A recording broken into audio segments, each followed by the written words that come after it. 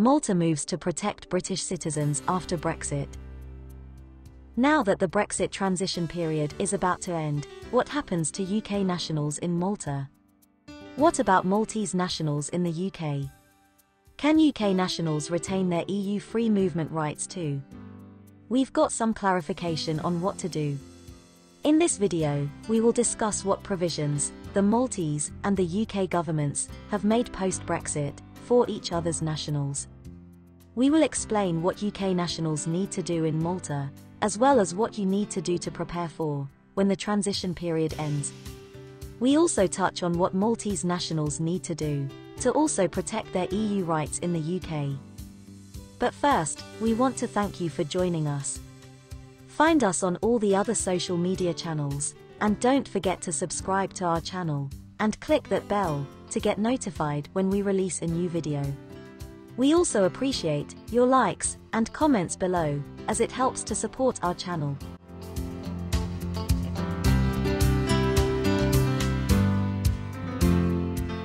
With 2 weeks until Brexit, and no deal in sight yet, the Maltese government, over a month ago, started urging UK nationals to register for a 10-year residency card.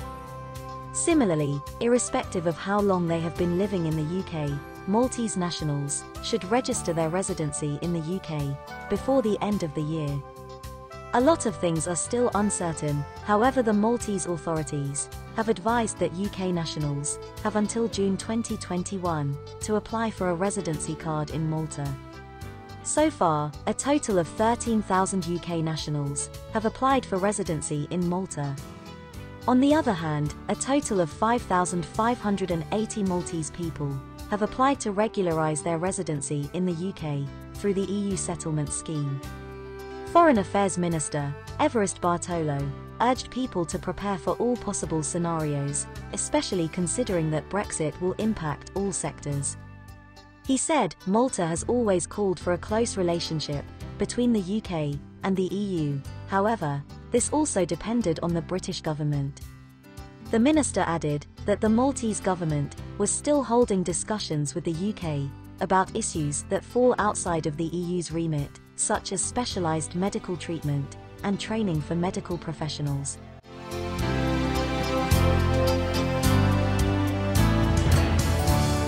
Chamber of Commerce President David Zureb stated that discussions between the UK and the EU were geared towards some sort of agreement. We are cautiously optimistic, however, we know that by the end of the year, there might be a no-deal exit. There is nothing better to prepare yourself than to remain continuously updated.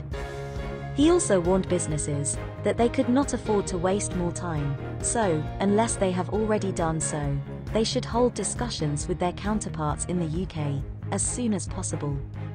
Regardless of the results of the future partnership negotiations, the UK will leave the EU customs union and single market by the end of the year, so imported, exported and transiting goods will be subject to new customs and regulatory procedures.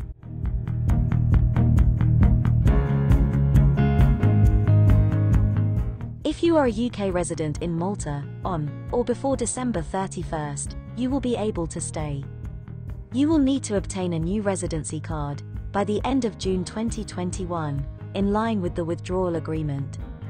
If you have been living in Malta for 3 months or more, and have not yet registered for residency, or if your residence document has expired, you should contact the appropriate authorities.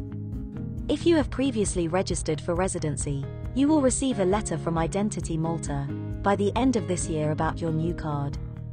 The letter will tell you when and where to go to apply for it, as well as what documents you will need to take with you. The first call for applications will soon be coming to an end.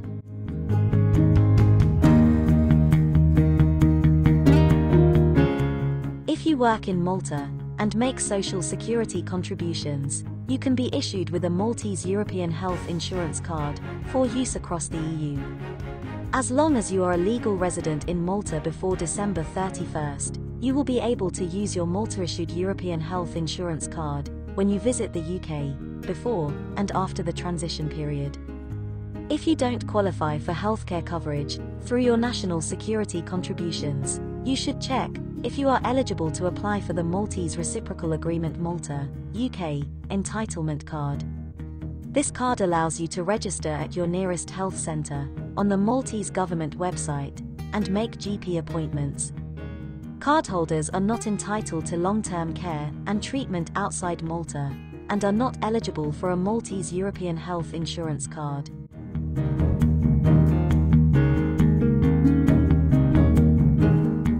UK nationals, who applied for residency in the country, do not need to apply for a work permit. If you are resident in Malta, on or before the end of this year, your right to work, or study, will not change, as long as you remain resident in Malta. Eligibility for financial support requires a minimum of 5 years of residency in Malta.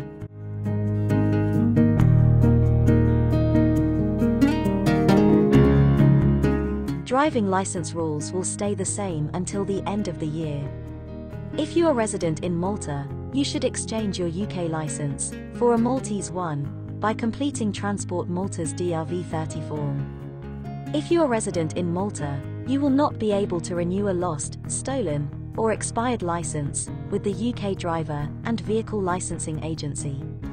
You should therefore exchange your license for a Maltese one before your UK license expires.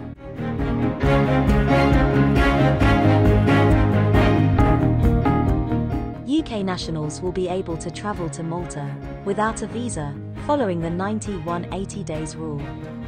A valid passport is needed to be allowed entry in the country.